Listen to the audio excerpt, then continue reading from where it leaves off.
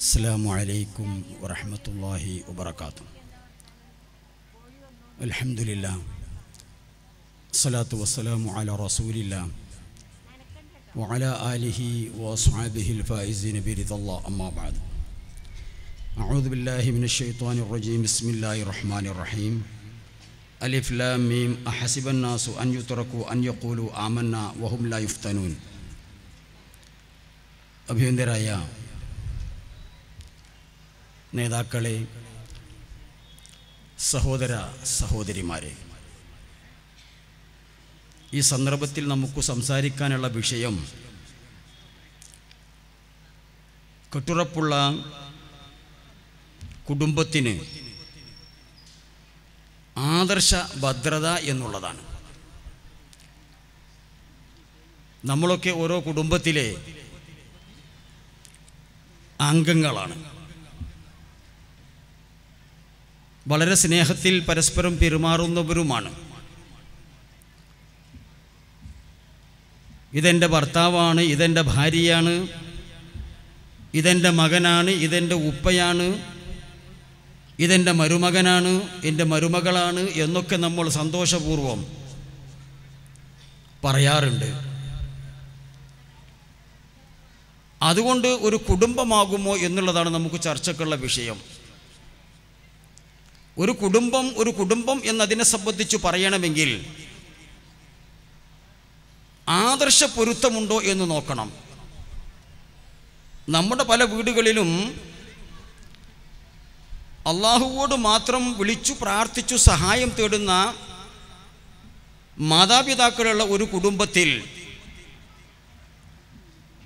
ജിന്നിനോട് തേടുന്നതിന് വിരോധമില്ല, അതിൽ ശിർക്കില്ല എന്ന് പറയുന്ന മക്കള് ഒരു കുടുംബമാണത്.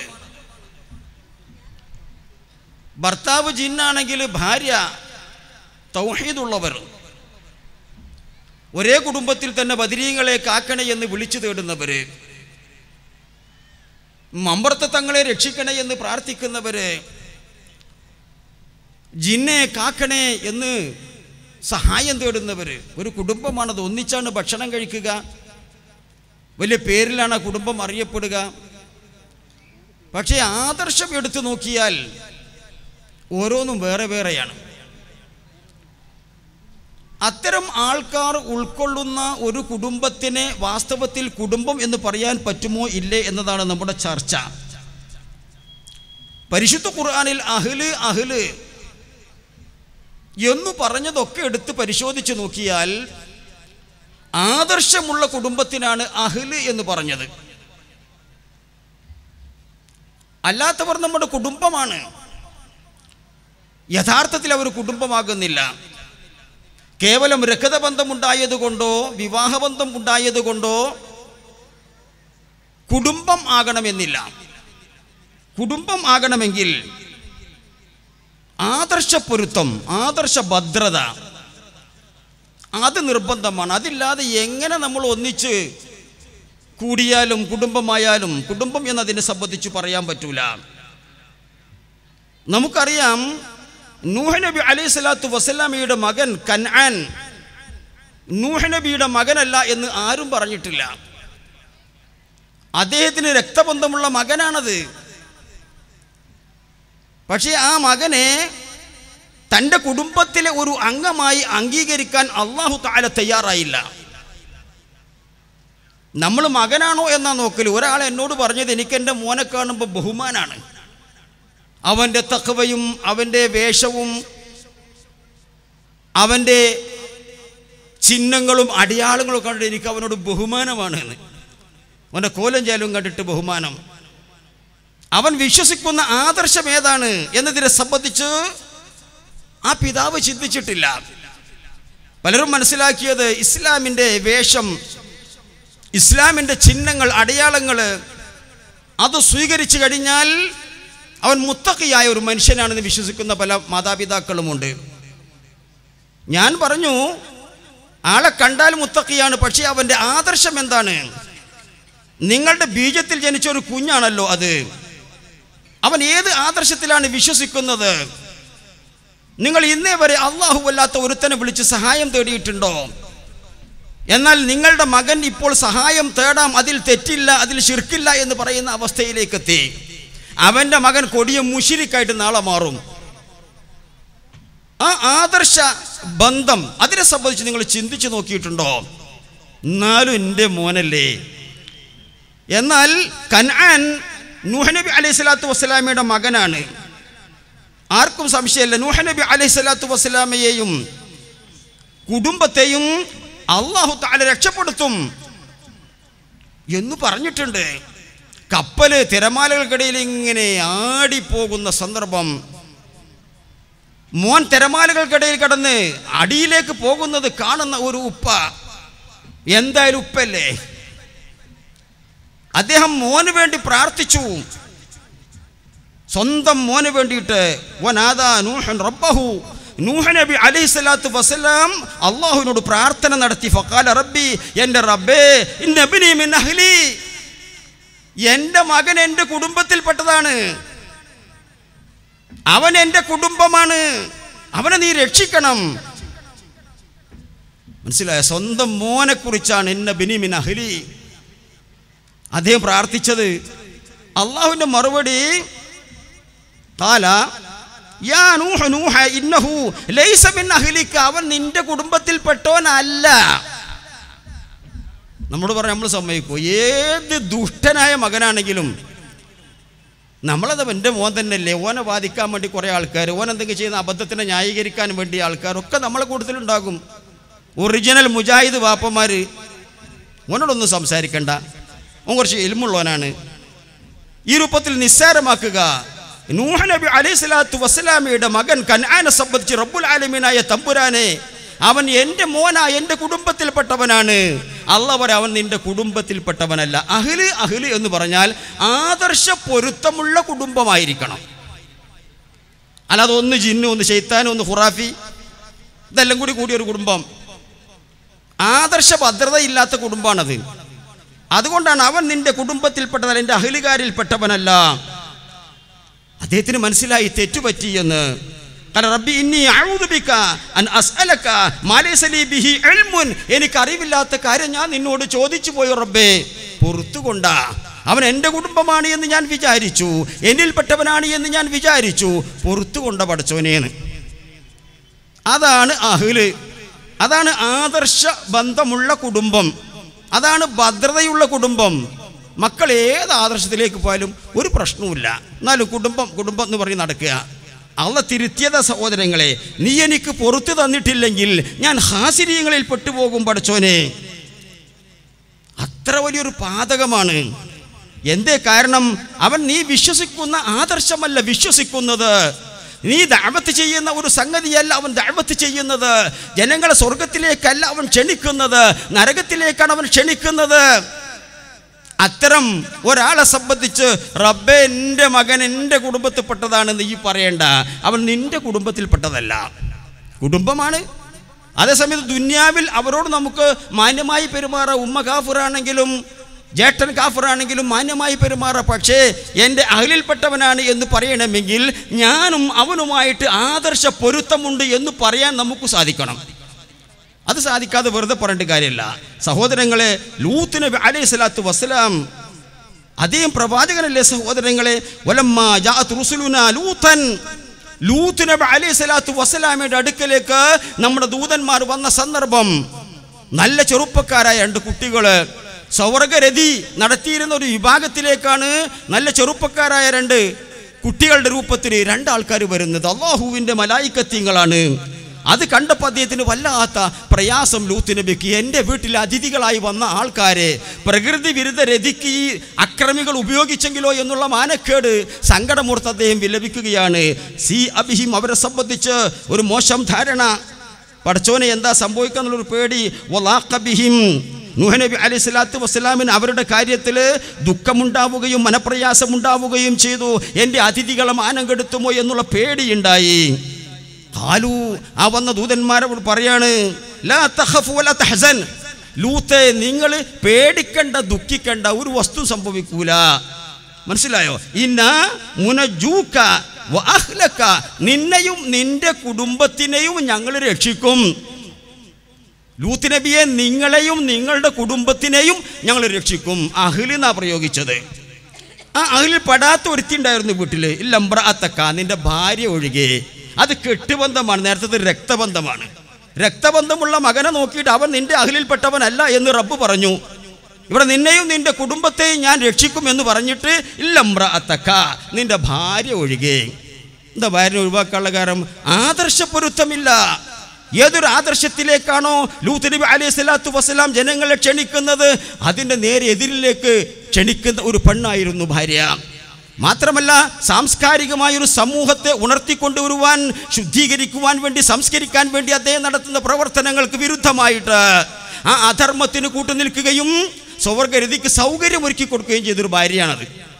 അള്ളാഹ് പറഞ്ഞു കാര്യമൊക്കെ തന്നെയാണ്, പക്ഷേ നിന്റെ ഭാര്യ ഒഴികെ അവൾ നിന്റെ അഹ്ലിൽപ്പെട്ട ആളല്ല, അഥവാ നിന്റെ ആദർശം അംഗീകരിച്ച അല്ല അവർ. അപ്പം അത് നമ്മൾ ശ്രദ്ധിക്കണം. വീട്ടിൽ അവനാൻ്റെ സ്വന്തം മക്കൾ ജിന്നായാലും ശൈത്താനായാലും ഓനെങ്ങനെ പുകഴ്ത്തി പറയാ, ഓനോട് ഇപ്പം എങ്ങനെയാണ് നമ്മൾ പറയാ, ഓൻ ഏതായാലും എൻ്റെ മോനല്ലേ, അള്ളാഹ് പറയാൻ എൻ്റെ മകനല്ല, എൻ്റെ അഹ്ലിൽപ്പെട്ടവനല്ല എന്ന്. അപ്പോൾ ഒരു കുടുംബത്തിൽ ശാന്തി, സമാധാനം, സന്തോഷം ഉണ്ടാകണമെങ്കിൽ ആ കുടുംബത്തിലെ അംഗങ്ങൾ ആദർശ ഭദ്രതയുള്ളവരാകണം. അതിനുള്ളിൽ തന്നെ അങ്ങോട്ടും ഇങ്ങോട്ടും കുത്തിരിപ്പുണ്ടാക്കുന്ന ആൾക്കാർ, അത് കുടുംബത്തിൽ എത്ര വലിയ മുന്തിയ ഭക്ഷണം കഴിച്ചിട്ടും എത്ര മുന്തിയ വീട്ടിൽ താമസിച്ചിട്ടും കാര്യമല്ല. ആദർശ പൊരുത്തം ഇല്ല എങ്കിൽ സഹോദരങ്ങളെ, അപ്പോൾ ആ ശിക്ഷയിൽ അകപ്പെടുത്തപ്പെടുന്നവളുടെ കൂട്ടത്തിലാണ് അവൾ. കാരണം അവൾക്ക് നിങ്ങളുടെ ആദർശവുമായി യാതൊരു ബന്ധവുമില്ല. ആദർശ പൊരുത്തമില്ലാത്തവളാണ് സഹോദരങ്ങളെ. അല്ലാഹു സുബ്ഹാനഹു വ തആല രണ്ട് സ്ത്രീകളെ നമുക്ക് വരച്ച് കാണിക്കുകയാണ്. ലറബല്ലാഹു മസലൽ ലദീന കഫറു ഇംറഅത നൂഹിൻ വഇംറഅത ലൂത്ത്. രണ്ട് പെണ്ണുങ്ങളെ നമുക്ക് ചിത്രീകരിച്ച് തരികയാണ് റബ്ബ്. ഒന്ന് നൂഹ് നബിയുടെ ഭാര്യയാണ്, ഒന്ന് ലൂത്ത് നബിയുടെ ഭാര്യയാണ്. കാനത തഹത അബ്ദൈനി മിൻ ഇബാദിന സ്വാലിഹീൻ, തൻ്റെ സദ്വൃദ്ധരായ രണ്ട് അടിമകളുടെ കൂടെയുള്ള ആൾക്കാരവർ, അവരുടെ ഭാര്യമാരായി ജീവിക്കുന്നവരാണ്. പക്ഷേ ഇവർക്ക് എന്തേ പറ്റിയത്? ഫഖാനതാഹുമ, ആ രണ്ട് ഭർത്താക്കന്മാരായ പ്രവാചകന്മാരെയും ഈ രണ്ട് പെണ്ണുങ്ങളും വഞ്ചിച്ചു. മനസ്സിലായോ? അതുകൊണ്ട് തന്നെ ഈ രണ്ട് പ്രവാചകന്മാരുടെ ഭാര്യമാരാണ് എന്നുള്ളത് കൊണ്ട് അവർക്ക് ശിക്ഷയിൽ നിന്ന് ഒഴിവാകാൻ കഴിഞ്ഞില്ല. അവർ ആദർശപ്പൊരുത്തമില്ലാത്തവരായിരുന്നു. ഒന്നാമത്തെ ആളെന്താ ചെയ്തത്? നൂഹ് നബിയുടെ ഭാര്യ എന്ന് പറഞ്ഞ സഹോദരങ്ങളെ, അത് ഭർത്താവിന് ഭ്രാന്താണ്, ഈ മലക്ക് മുകളിൽ കപ്പലുണ്ടാക്കുന്ന മനുഷ്യന് ഭ്രാന്തല്ലാതെ മറ്റെന്താണ് എന്ന് പറഞ്ഞും കൊണ്ട് തൻ്റെ ഭർത്താവിൻ്റെ ആദർശത്തെ പുച്ഛിക്കുകയും തള്ളിപ്പറയുകയും അദ്ദേഹത്തിന് മനോവിഭ്രാന്തി ഉണ്ട് എന്ന് പറഞ്ഞു പരത്തുകയും ചെയ്യുന്ന ഒരു പെണ്ണ്, ആദർശപ്പൊരുത്തമില്ലാത്ത ഭാര്യ. മനസ്സിലായോ? അത് അദ്ദേഹത്തിൻ്റെ അഹ്ലിൽപ്പെട്ട ആളല്ല. എന്താ ലൂത്ത് നബി അലൈഹി സ്വലാത്തു വസ്സലാമയുടെ ഭാര്യയുടെ പണി? കുട്ടികളെ സ്വർഗ്ഗരതിക്ക് വേണ്ടിയിട്ട് സൗകര്യം ഉണ്ടാക്കി കൊടുക്കുക. അതിന് വേണ്ടിയിട്ട് ഏതൊന്നിൻ്റെ എതിരിലാണോ ഭർത്താവ് പ്രബോധനം നടത്തുന്നത്, അതിൻ്റെ നേരെ എതിർ ദിശയിലേക്ക് നീങ്ങുന്ന ഒരു പെണ്ണ്. അത് എൻ്റെ അഹ്ലാണ്, എൻ്റെ ഭാര്യയാണ്, പറയാൻ പറ്റൂല. അത് നീ കെട്ടിക്കൊണ്ടെന്നൊരു പെണ്ണാന്ന് പറയാ, നിനക്കത് ശരിയാകൂല. അക്കാരണം കൊണ്ട് തന്നെ ഭാര്യമാരെ ഒഴിവാക്കേണ്ടി വന്ന ആൾക്കാർ എത്ര ചരിത്രം നമുക്ക് എടുത്തു നോക്കിയാൽ ആദർശപ്പൊരുത്തമില്ല. താൻ ഏതൊന്നിലേക്കാണോ ക്ഷണിക്കുന്നത് അതിൻ്റെ എതിരെ ക്ഷണിക്കുന്നവളാണ് എൻ്റെ ഭാര്യ. ഞാൻ ഏതൊന്നാണോ ദഅവത്ത് നടത്തുന്നത് അതിൻ്റെ എതിരിൽ ദഅവത്ത് നടത്തുന്നവളാണ് ആ പെണ്ണ് എന്നുള്ള നിലക്ക് ഭാര്യമാരെ ഒഴിവാക്കിയവർ, ഭർത്താക്കന്മാരെ ഒഴിവാക്കിയ ഒരു സഹോദരങ്ങളൊക്കെ ഉണ്ട്. പിന്നെ ആരാണ് ഭർത്താവിനെ ഒഴിവാക്കിയത്? ഇത് ഭാര്യമാരെ ഒഴിവാക്കിയതാ. അത് ഫിർഔന്റെ ഭാര്യ. അതും അല്ലാഹു തആല അങ്ങനെ തന്നെ വരച്ചു കാട്ടണം. വളറബല്ലാഹു മസലൽ ലദീന ആമനു ഇംറഅത ഫിർഔൻ. ഫിർഔന്റെ ഭാര്യയെ എടുത്തിട്ട് നമുക്ക് ഉദാഹരിച്ച് കാണിച്ചു തരാൻ സഹോദരങ്ങളെ. ഇത് കാലത്ത് അവൾ പറഞ്ഞ സന്ദർഭം ഓർക്കുക. റബ്ബിബ്നി ലി ഇൻദക ബൈതൻ ഫിൽ ജന്ന, റബ്ബുൽ ആലമീനായ തമ്പുരാനെ, സ്വർഗ്ഗപൂങ്കാവനത്തിൽ എനിക്കൊരു മണിമന്ദിരം നീ ഒരുക്കി വെക്കണമേ തമ്പുരാനെ. ഫിർഔന്റെ കൊട്ടാരത്തിൽ എല്ലാ സുഖ സൗകര്യങ്ങളോടും കൂടി ജീവിക്കുന്നവനാണ് ഞാൻ, എന്തു പറഞ്ഞാലും ആവതാക്കി തരും. അത്ര സുഖങ്ങൾ എനിക്കിവിടെയുണ്ട്, ഞാൻ രാജാത്തിയാണ്. പക്ഷേ എനിക്കത് വേണ്ട. എനിക്ക് നാളെ അവിടെ വരുമ്പോൾ ഒരു മണിമന്ദിരം വേണം. കാരണം എൻ്റെ ഭർത്താവാകുന്ന ഫറോവ ചക്രവർത്തി എൻ്റെ അഹ്ലിൽപ്പെട്ടവനല്ല, ഞാനും അദ്ദേഹവുമായി ആദർശ പൊരുത്തമില്ല. അതുകൊണ്ട് ഞങ്ങൾ കുടുംബജീവിതം ഭദ്രമായതല്ല. കണ്ടോ, അവിടെ നിന്നാ പോരെയിരുന്നു. പക്ഷേ ആ ഭർത്താവിനെ നന്നാക്കാൻ സാധിക്കൂല എന്ന് മാത്രമല്ല, അദ്ദേഹത്തിൻ്റെ കൂടെ നിന്നാൽ ഞാൻ കൂടി കേടുവന്നു പോകും എന്നുള്ള ബോധം. വനജ്ജിനി മിൻ ഫിർഔന വഅമലിഹി, ഫറോവ ചക്രവർത്തിയിൽ നിന്നും അവൻ്റെ ദുഷ്പ്രവർത്തനങ്ങളിൽ നിന്നും എന്നെ നീ രക്ഷിക്ക് തമ്പുരാനെ. പ്രാർത്ഥന. അപ്പോൾ ആദർശപ്പൊരുത്താണ് കുടുംബത്തിൻ്റെ ഭദ്രത എന്ന് പറയുന്നത്. അതില്ലാതെ പല ജാതികളും എന്നിട്ട് അവർ പരസ്പരം അങ്ങോട്ടും ഇങ്ങോട്ടും സംവദിക്കുന്നില്ല, സംസാരിക്കുന്നില്ല, അങ്ങോട്ടും ഇങ്ങോട്ടും പറഞ്ഞ് മനസ്സിലാക്കി കൊടുക്കുന്നില്ല. മോനോട് പറയാൻ ഉപ്പാക്ക് പേടി, ഉപ്പായോട് പറയാൻ മോന് പേടി, ഭാര്യയോട് പറയാൻ ഭർത്താവിന് പേടി, ഭർത്താവിനോട് പറയാൻ ഭാര്യയ്ക്ക് പേടി. അങ്ങനെയല്ല, ആദർശ പൊരുത്തം ഉണ്ടാക്കണം. ആ കുടുംബത്തിൻ്റെ സന്തോഷം, അതിൻ്റെ സമാധാനം അത് നമുക്ക് വർണ്ണിക്കാൻ പറ്റില്ല. അത് നഷ്ടപ്പെട്ടുകൊണ്ടിരിക്കുക സഹോദരങ്ങളെ. അപ്പോൾ എല്ലാം ഉണ്ടായിട്ടും തൻ്റെ ആദർശമല്ല തൻ്റെ ഭർത്താവിൻ്റെ ആദർശം. അദ്ദേഹം കൊടിയ മുശിരിക്കാണ്, അദ്ദേഹം നരകാവകാശിയാണ്. ആ നരകാവകാശിയായ ആ മുശിരിക്കിൻ്റെ സുഖസൗകര്യങ്ങൾ എനിക്ക് വേണ്ട എന്ന് പറഞ്ഞുകൊണ്ട് ഭർത്താവിനെ ഒഴിവാക്കിയത്. മഹാനായ ഇബ്രാഹിം നബി അലൈഹി സ്വലാത്തു വസ്സലാം സ്വന്തം പിതാവിനെ ഒഴിവാക്കിയില്ലേ? കാരണം ഒരിക്കലും അദ്ദേഹം മുവഹിദാവുകയില്ല. അദ്ദേഹം ശിർക്കിൽ അകപ്പെട്ടു പോയി. പറഞ്ഞു നോക്കി രക്ഷല്ല, എറിഞ്ഞാട്ടുന്നാ പറയുന്നത്. അങ്ങനെ ആദർശപ്പൊരുത്തമില്ലാത്തതിൻ്റെ പേരിൽ ഉപ്പയെ ഒഴിവാക്കിയ മക്കളെ ഒഴിവാക്കിയ പിതാക്കള്, ഭർത്താവിനെ ഒഴിവാക്കിയ ഭാര്യ, ഭാര്യ ഒഴിവാക്കിയ ഭർത്താവ്, അതൊക്കെ എന്തിനു വേണ്ടിയിട്ടാണ്? കുടുംബത്തിൽ തിന്നല്ലായിട്ടല്ല, സൗകര്യമില്ലായിട്ടല്ല, എല്ലാം ഉണ്ടായിരുന്നു. പക്ഷേ ആദർശപ്പൊരുത്തം എന്ന് പറയുന്ന ഒരു സംഗതി ഇല്ലാതെ പോയി. അതുകൊണ്ടാണ് നമ്മൾ ഈ വിഷയമെടുത്ത് കൈകാര്യം ചെയ്യുന്നത്. കുടുംബത്തിൻ്റെ സന്തോഷത്തിന്, ശാന്തിക്ക്, സമാധാനത്തിന് ആദർശ ഭദ്രത ഉണ്ടാക്കണം. പരസ്പരം പറയുന്നില്ല നമ്മൾ.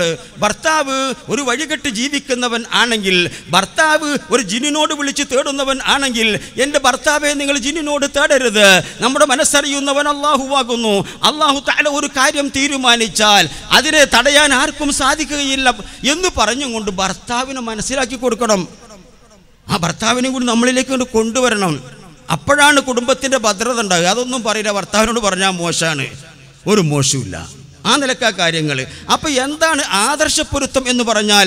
ആദർശം എന്ന് പറഞ്ഞാൽ എന്താ സഹോദരങ്ങളെ? ലാ ഇലാഹ ഇല്ലല്ലാഹ് വിശ്വസിക്കാമെന്ന് പലരും മനസ്സിലാക്കിയിട്ടുണ്ട്. ആയിക്കോട്ടെ, ലാ ഇലാഹ ഇല്ലല്ലാഹ് വിശ്വസിക്കണം, എങ്കിലേ നമുക്ക് സ്വർഗം കിട്ടുള്ളൂ. കാരണം ലാ ഇലാഹ ഇല്ലല്ലാഹയാണ് സ്വർഗത്തിൻ്റെ താക്കോല്.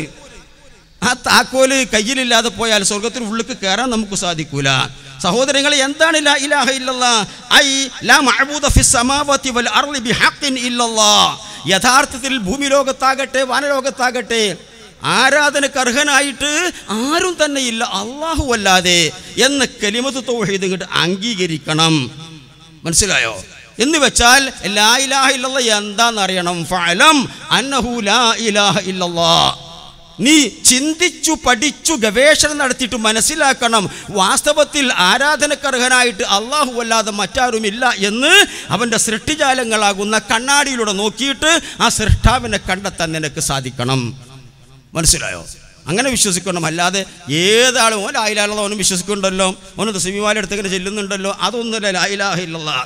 സഹോദരങ്ങളെ, മൻ മാത മുഹമ്മദ് മുസ്തഫ സല്ലല്ലാഹു അലൈഹി വസല്ലം, മൻ മാത ഒരുത്തൻ മരിച്ചുപോയെന്നിരിക്കട്ടെ, വഹുവ യഅലമു അവൻ അറിയുന്നവനാണ്, അവൻ പഠിച്ചവനാണ്, അവൻ മനസ്സിലാക്കിയവനാണ്, അന്നഹു തീർച്ചയായിട്ടും കാര്യം ലാ ഇലാഹ ഇല്ലല്ലാഹ് അല്ലാഹു അല്ലാതെ ആരാധനക്ക് അർഹനായിട്ട് മറ്റാരുമില്ല എന്ന് ചിന്തിച്ചു പഠിച്ചു ഗവേഷണം നടത്തിയിട്ട് മനസ്സിലാക്കിയ ഒരു മനുഷ്യൻ മരിച്ചു പോകുകയാണെങ്കിൽ ദഖലൽ ജന്ന, സ്വർഗത്തിൽ കടന്നു.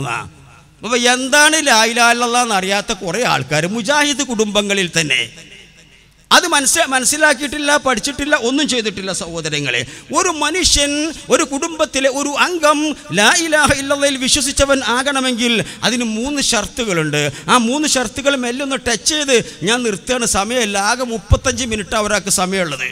മനസ്സിലായോ? ഒന്നാമത്തത്, നമ്മുടെ കുടുംബത്തിൽ നമ്മുടെ മക്കൾ, നമ്മുടെ മാതാപിതാക്കൾ, നമ്മുടെ ഭർത്താക്കന്മാർ, നമ്മുടെ ഭാര്യമാർ ലാ ഇലാഹ ഇല്ലല്ലാഹയിൽ വിശ്വസിച്ചു എന്ന് പറയുന്നുണ്ട്. ആ വിശ്വാസം ശരിയായിട്ടുണ്ടോ ഇല്ല എന്ന് ഒരു പരീക്ഷണം നടത്താൻ നമ്മൾ തയ്യാറാകണം. അസദ് ഗോത്രത്തിൽ പട്ടിണി കിടന്ന ആൾക്കാർ മുഹമ്മദ് നബി ചാരത്തേക്ക് ചെന്നാൽ സങ്കടം പറഞ്ഞാൽ ബൈത്തുൽ മാലിൽ നിന്ന് വല്ലതും കിട്ടുമെന്ന് വിചാരിച്ചിട്ട് ഖലത്തിൽ അറാബു ആമന്ന, അറബികൾ, കാട്ടറബികൾ, അപരിഷ്കൃതരായ അറബികൾ നബിൻ്റെ അടുത്ത് വന്നിട്ട് ഞങ്ങൾ വിശ്വസിച്ചിരിക്കുന്നു ലാ ഇലാഹ ഇല്ലല്ലാഹയിൽ. മനസ്സിലായോ? മറുപടി അള്ളേ കൊടുത്ത്, നിങ്ങൾ വിശ്വസിച്ചിട്ടില്ല, വലാകിൻ ഖൂലു അസ്ലംന, ഞങ്ങൾ ഇസ്ലാമിനെ അംഗീകരിച്ചിരിക്കുന്നു, അല്ലെങ്കിൽ ഇസ്ലാമിന് കീഴ്പ്പെട്ടിരിക്കുന്നു, ഇസ്ലാമിൻ്റെ വേഷം ഞങ്ങൾ സ്വീകരിച്ചിരിക്കുന്നു എന്ന് വേണമെങ്കിൽ പറഞ്ഞോളൂ. പക്ഷേ വിശ്വാസം എന്ന് പറയുന്ന ഈമാൻ നിങ്ങളുടെ മനസ്സിലേക്ക് കടന്നിട്ടേ ഇല്ല. അപ്പോൾ ഒരു മനുഷ്യൻ മുസ്ലിം ആയതുകൊണ്ട് മുഅ്മിനാകണം എന്നില്ല. മുഅ്മിനാണെങ്കിൽ മുസ്ലിമാകും. ഇസ്ലാം ഉണ്ടായതുകൊണ്ട് ഈമാൻ ഉണ്ടാകണമെന്നില്ല. ഇസ്ലാമിൻ്റെ വേഷം വലിയ താടിയും വലിയ കുപ്പായും ഒക്കെ ഇട്ടതുകൊണ്ട് ഈമാൻ ഉണ്ടാകണമെന്നില്ല. മുസ്ലിം എന്ന് വേണമെങ്കിൽ പറഞ്ഞോളി, മുഅ്മിൻ എന്ന് പറയാൻ പറ്റൂല. മുഅ്മിൻ എന്ന് പറയണമെങ്കിൽ സഹോദരങ്ങളെ ലാ ഇലാഹ ഇല്ലല്ലാഹയിൽ വിശ്വാസം വേണം. എങ്ങനത്തെ വിശ്വാസം വേണം? അത് പഠിച്ചിട്ടുള്ള വിശ്വാസം. ഫഅലം അന്നഹു ലാ ഇലാഹ ഇല്ലല്ലാഹ്. എന്താണ് ലാ ഇലാഹ ഇല്ലല്ലാഹ്? എന്തുകൊണ്ട് ലാ ഇലാഹ ഇല്ലല്ലാഹ്? എന്തുകൊണ്ട് അല്ലാഹു അല്ലാതെ മറ്റാരെയും ആരാധിക്കാൻ പാടില്ല എന്ന് അവൻ്റെ സൃഷ്ടി വൈഭവങ്ങളെ സംബന്ധിച്ച് പഠനം നടത്തിയിട്ട് മനസ്സിലാക്കണം. അല്ല ലാ ഇലാഹ എന്താണെന്ന് അറിയാതെ ഇങ്ങനെ കുട്ടികളാട്ടുമ്പോൾ ലാ ഇലാഹ ഇല്ലല്ലാഹു അത് പോരാ. തസ്ബീഹ്മാല മറിക്കുമ്പോൾ ലാ ഇലാഹ ഇല്ലല്ലാഹ് പോരാ സഹോദരങ്ങളെ. രണ്ടാമത്തേത് ലാ ഇലാഹ ഇല്ലല്ലാഹുള്ള വിശ്വാസം, അതിൽ ഉറപ്പ് വേണം. സംശയാപ്പൊക്കെ നമ്മളെ കുട്ടികൾക്ക് സംശയ. അള്ളാഹ്ക്ക് വെള്ളം കണ്ടാൽ പേടിയല്ലേ? വെള്ളത്തിൽ വീണാൽ അള്ള വെള്ളത്തിലിറങ്ങുമോ? അള്ളാൻ്റെ കയ്യും കാലും നനയൂലേ? അതിനേക്കാളും നല്ലത് ജിന്നല്ലേ? ഓനെടുത്ത് പോന്നോളൂലേ? വിശ്വാസം ഉറപ്പായിട്ടില്ല. ലാ ഇലാഹ ഇല്ലല്ലാഹ് എന്താണ് എന്ന് പഠിച്ചിട്ടില്ല. ആ വിശ്വാസത്തിൽ അവന് യഖീന് വന്നിട്ടില്ല. രണ്ടാമത്തെ ഷർത്താണ് യഖീൻ. യഖീൻ എന്ന് പറയുന്നത് ഉറച്ച വിശ്വാസം വേണം. എൻ്റെ റബ്ബ് എന്നെ കാക്കും, എൻ്റെ റബ്ബ് എന്നെ രക്ഷിക്കും, എന്നെ രക്ഷിക്കാൻ റബ്ബല്ലാതെ മറ്റാരുമില്ല, അല്ലാഹു അല്ലാതെ ആരാധനക്കർഹനായി മറ്റാരുമില്ല, എൻ്റെ പ്രാർത്ഥന അവനു മാത്രം, അത് വേറെ ആർക്കെങ്കിലും കൊടുക്കണമെന്ന് ഞാൻ ചിന്തിക്കുക പോലും ചെയ്യുകയില്ല, എൻ്റെ നേർച്ച റബ്ബിന് മാത്രം, എൻ്റെ സുജൂദ് റബ്ബിന് മാത്രം. യഖീൻ. ആ വിഷയത്തിൽ പിന്നെ സംശയമില്ല. ഇപ്പം സംശയമാണ്, മനസ്സിലായ? ചൂണ്ടലിടുമ്പോൾ സംശയമാണ്. കെട്ടിമറിഞ്ഞ് വീണാലോ അത് ജിന്ന്, വിളിച്ചാൽ ജിന്ന് ഇവിടെ ഉണ്ടെങ്കിലോ ഇസ്ലാം ജിന്നാണ്, ഹാദിറാണ്, ഖാദിറാണ് ഒക്കെ ആണെങ്കിൽ ഇന്നിങ്ങോട്ട് എടുക്കൂലേന്ന്. യഖീന് വന്നിട്ടില്ല ലാ ഇലാഹ ഇല്ലല്ലാഹയിൽ. ലാ ഇലാഹ ഇല്ലല്ലാഹന്റെ വേഷം ധരിച്ചവനായി ഇവൻ. യഥാർത്ഥ ഒരു മുവഹിദ്, ഒരു മുജാഹിദിന് ചിന്തിക്കാൻ സാധിക്കൂല. അത് അള്ളയാണ്. കരയിലായാലും എന്നെ രക്ഷിക്കാൻ റബ്ബാണ്, കരയിലാണെങ്കിലും രക്ഷിക്കാൻ റബ്ബാണ്, രാത്രിയാണെങ്കിലും പകലാണെങ്കിലും വെള്ളത്തിലാണെങ്കിലും കരയിലാണെങ്കിലും എന്നെ രക്ഷിക്കാൻ എൻ്റെ റബ്ബിനല്ലാതെ മറ്റാർക്കും സാധിക്കുകയില്ല എന്നുള്ള യഖീൻ, ഉറച്ച വിശ്വാസം. അതാ വേണ്ടത് സഹോദരങ്ങളെ. അൻ യകൂനൽ ഖൽബു മുസ്തൈഖിനൻ ബിഹാ ബിലാ ശക്കിൻ, ഒരു സംശയവുമില്ലാതെ അവൻ്റെ മനസ്സിൽ ഉറച്ചു വിശ്വസിക്കണം ലാ ഇലാഹ ഇല്ലല്ലാഹ്. അതിൽ സംശയം ഉണ്ടായാൽ പിന്നെ എങ്ങനെ പേടിയാവും? കബറ് കാണുമ്പോൾ ജാറം കാണുമ്പോൾ ഒക്കെ ഇങ്ങനെ കുമ്പിടുന്ന മനുഷ്യന്മാരെങ്കിലും കണ്ടിട്ടില്ലേ? അവരുടെ വിശ്വാസം ശരിയല്ല, ഉറപ്പില്ല. ആ ജാറത്തിൽ 10 റുപ്യ ഇടുക, വല്ല കഴിവുണ്ടെങ്കിൽ നമുക്ക് കിട്ടുമല്ലോ. സംശയമാണ്. ഒരു ചുക്കും എനിക്ക് ചെയ്തുതരാൻ നിനക്ക് സാധിക്കൂല എന്ന് ആ ജാറത്തെ നോക്കി പറയാൻ സാധിക്കണം. അപ്പോൾ മനസ്സിൽ പഠിച്ചിട്ടുണ്ടാകാൻ പാടില്ല. അതാണ് യഖീൻ. അൽ യഖീൻ അൻ യകൂനൽ ഖൽബു മുസ്തൈഖിനൻ ബിഹാ ബിലാ ശക്കിൻ. ഇന്നമൽ മുഅ്മിനൂൻ, തീർച്ചയായിട്ടും വിശ്വാസികൾ എന്ന് പറയുന്നത് ആരാ സഹോദരങ്ങളെ? അല്ലദീന ആമനൂ ബില്ലാഹി, അല്ലാഹുവിൽ വിശ്വസിച്ചവരാകുന്നു, വറസൂലിഹി, അല്ലാഹുവിന്റെ റസൂലിൽ വിശ്വസിച്ചവരുമാകുന്നു. പിന്നെ സുമ്മ ലം യർതാബു, പിന്നെ ആ വിഷയത്തിൽ അവർക്ക് സംശയമേ ഇല്ല. സംശയമില്ല. നമ്മളെ പെണ്ണുങ്ങളൊക്കെ പറയുമ്പോൾ എല്ലാവരും പോകണ്ട, ബീവിൻ്റെ അടുത്തേക്ക് പോണവർക്കൊക്കെ കാര്യം കിട്ടുന്നുണ്ടെന്ന് പറയുന്നുണ്ട്.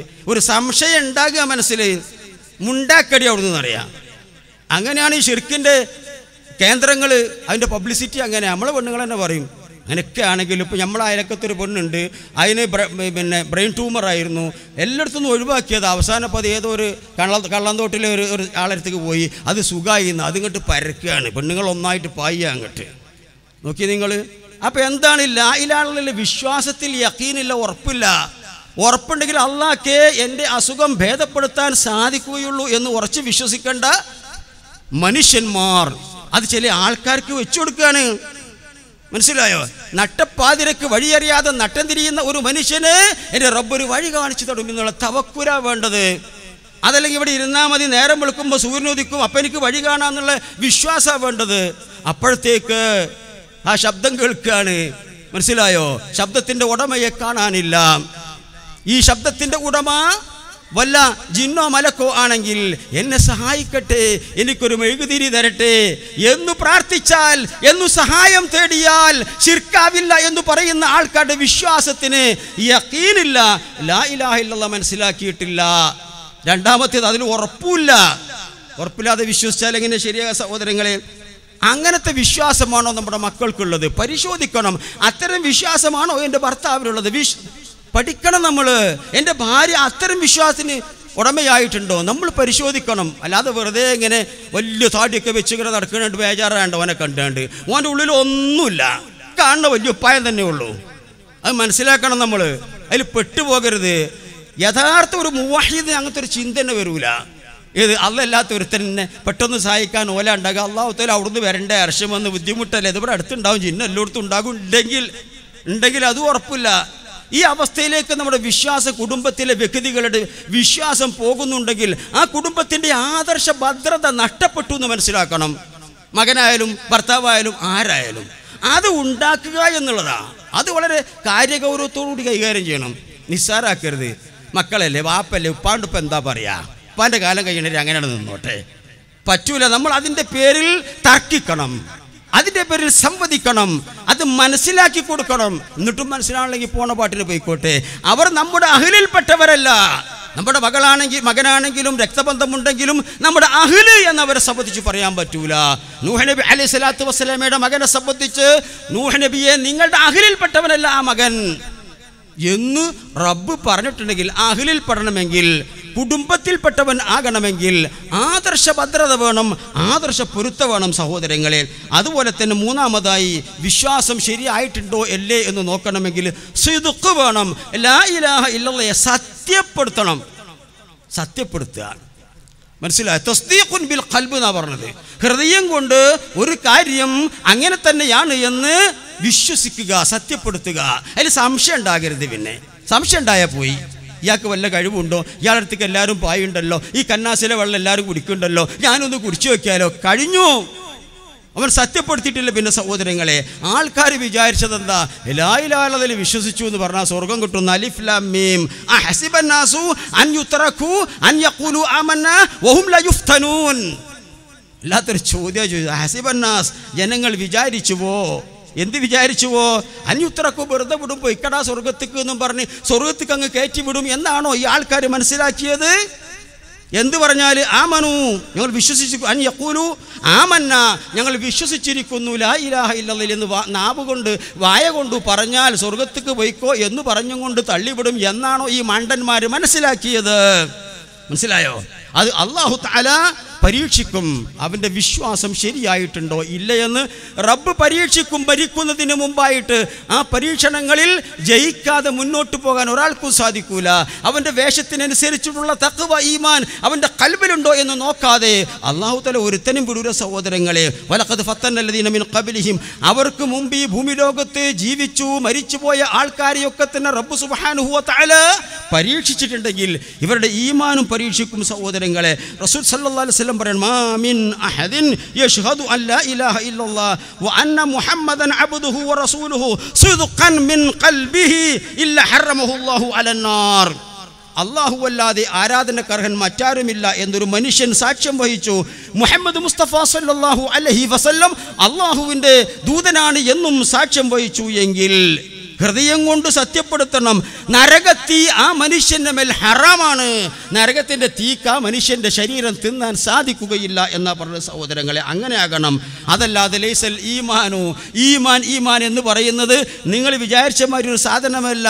നിറമില്ലാത്ത, മണമില്ലാത്ത, തടിയില്ലാത്ത ഒരു വസ്തു അള്ളാഹു മനുഷ്യ മനസ്സുകളിൽ വിവിധ തൂക്കത്തിൽ അളവിൽ നിക്ഷേപിക്കുന്ന ഒരു പ്രത്യേക വസ്തുവിൻ്റെ പേരാണ് ഈമാൻ. അതൊരുത്തനും പാളി വെക്കാൻ പറ്റൂല, പൊളത്തി വെക്കാൻ പറ്റൂല. ഓരോ മനുഷ്യൻ്റെ മനസ്സിൽ ഓരോ കോലത്തിലാണ്. ആ ലൈസൽ ഈമാൻ ബി തഹല്ലി വല ബി തമന്നി.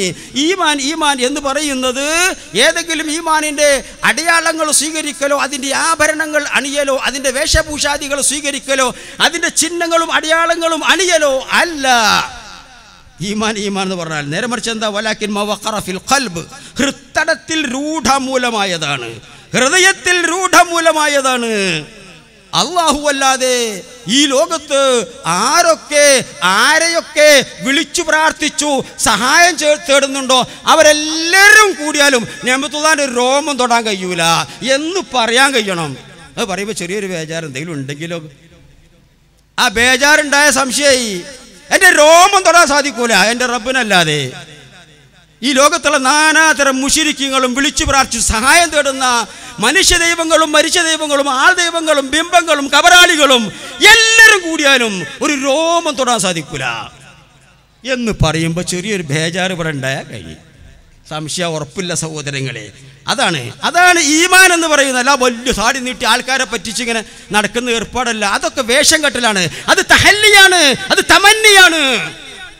അതല്ല ഈമാൻ. വലാകിൻ മാ വഖറ ഫിൽ ഖൽബ്, ഹൃദയത്തിൽ രൂഢമൂലമായതാണ്. മാത്രമല്ല വസദ്ദഖഹുൽ അമൽ, അവന്റെ കർമ്മങ്ങൾ അതിനെ സത്യപ്പെടുത്തി കാണിച്ചു കൊടുക്കുകയും ചെയ്തിട്ടുണ്ട്. അത്തരം ഈമാനാണോ നമ്മുടെ കുടുംബത്തിലുള്ളത്? എങ്കിൽ ഭദ്രതയുള്ള കുടുംബമായി, ആദർശ പൊരുത്തമുള്ള കുടുംബമായി. അതില്ലാതെ മകനല്ലേ, അതുകൊണ്ട് ഒരു വീട്ടിൽ തന്നെ പല ജാതി സാധനങ്ങൾ കൂടി ഒന്നിച്ച് ഭക്ഷണം കഴിക്കുന്നു, ഒന്നിച്ച് പെരുന്നാൾ ആഘോഷിക്കുന്നു, ഒന്നിച്ച് സംസാരിക്കുന്നു, ഒക്കെ ചെയ്യുന്നു.